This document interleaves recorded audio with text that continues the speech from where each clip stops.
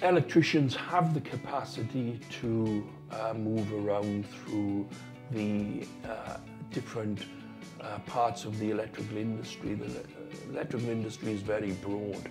It's a very different day from my first. What I do now is very different from my first day on the job. I started as an apprentice in the State Electricity Commission in 1967.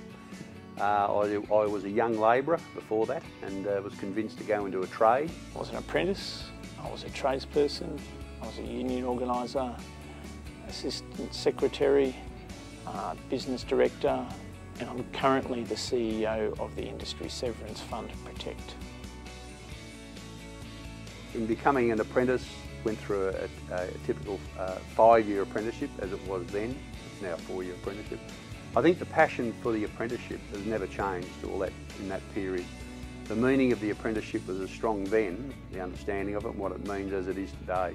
In fact, it's probably a bit more powerful in terms of the pathways that an apprentice has got available to them today. I think it's an industry where you have to play it by ear, but with an A grade you can go anywhere, you can travel the world, so why not?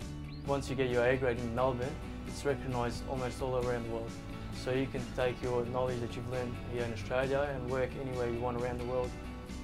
5 to 10 years, well 5, I definitely want to be qualified. I've only got 2 left, so I definitely want to be qualified working for a larger company and hopefully within the 10 years become a shop steward or something and further a career in the union. 5 to 10 years, I hope I'm qualified by then. Have my own business, even have an apprentice that I can teach one day. Look, you can add to your trade, never ever delete from it.